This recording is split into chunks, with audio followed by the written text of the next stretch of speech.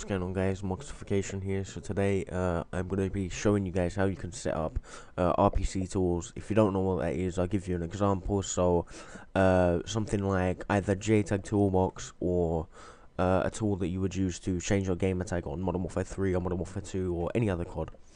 So to start off, you're going to want to be able to set up neighborhood. So I have done a video on that. And once you've basically set it up and everything,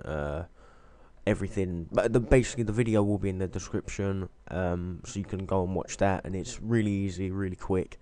But yeah, so once you've done that, you want to make sure it has the tick next to your JTAG.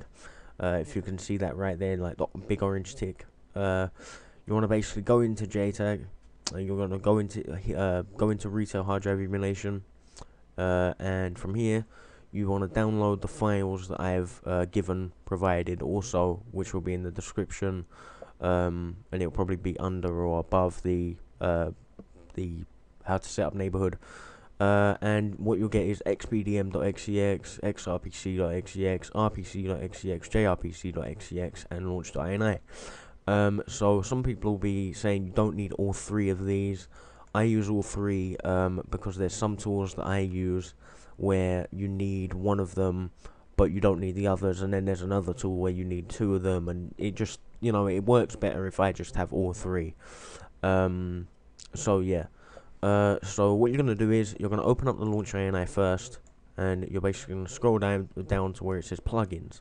Now for you, I don't know if you have a server, if you connect to a server for the Xbox Live Stealth, or if you have offline files and you need to have one of them as a plugin.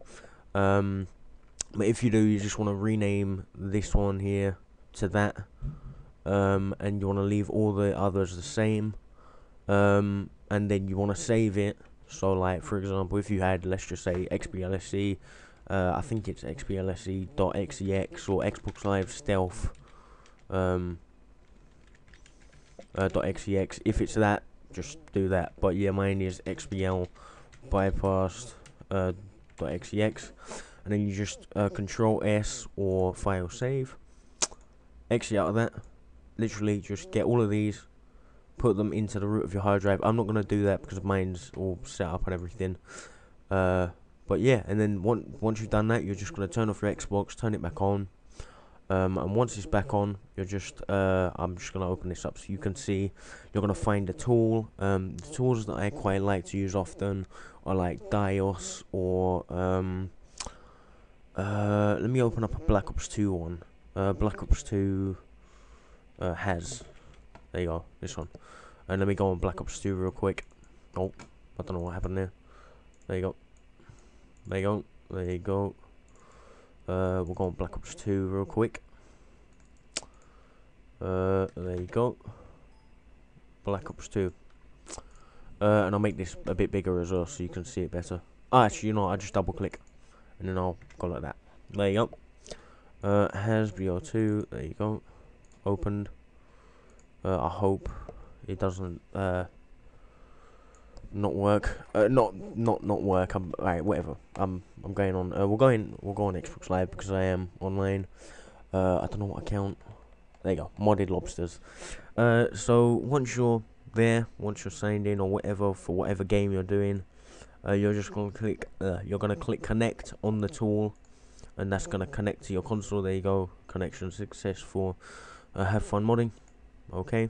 And then I'm gonna go to the Black Ops 2 section. You got red boxes on, VSET on, no recoil on, and Chams. I don't know what Chams is. It's taken a long time to sign in. But yeah, so you literally. Oh, I thought it just worked. And there you go, it worked. So now we're gonna go on Xbox Live, and that's gonna take another year. I'm waiting it so bad. Alright, well there you go. So once I'm in the game, I'll show you. There you go. Alright, here we go. Custom game, start the game. Everything just takes so long. I don't know why it takes so long. But yeah, so here we go. Alright, the game's starting. Finally. Alright, years after years of time. The longness is real. Alright, here we go. So I'm in the game right now. and I'm just waiting for the bots to spawn in. There we go. It's not modded in any way yet, as you can see. But then the second I click red boxes on, VSAT on, no recoil on, and shams, it's all modded, you know. You can see the people on the map, you can see all of that stuff. You can see the people, and that's a really slow sensitivity. I'll just kill one of them real quick.